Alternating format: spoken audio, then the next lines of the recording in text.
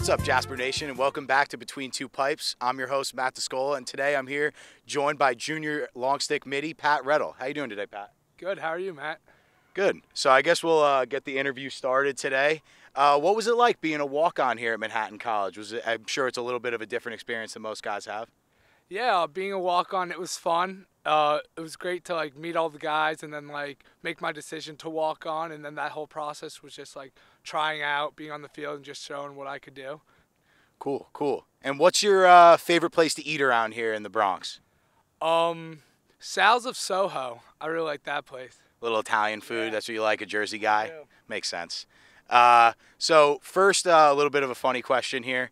Excluding Dwayne "The Rock" Johnson, because I think he would be the most obvious answer, if you were dropped on a deserted island with nothing to help you, which two celebrities would you bring to survive?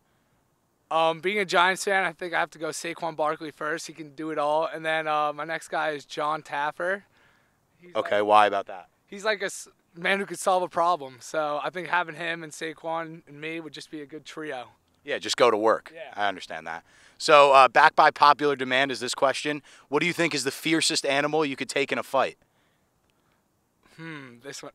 I think the fiercest I could go is a bald eagle. They're pretty mean, and maybe I could take them on. Okay, sounds good. And what superpower would you like to have the most? Superpower I would like to have is be able to read someone's mind reader. You know, be one step ahead. Okay, I like that. One more question here. If you could only eat one food for the rest of your life, what would it be?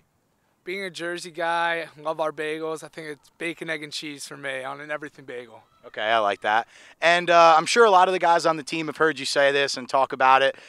You say the term Jersey grit a lot. Could you explain that for me?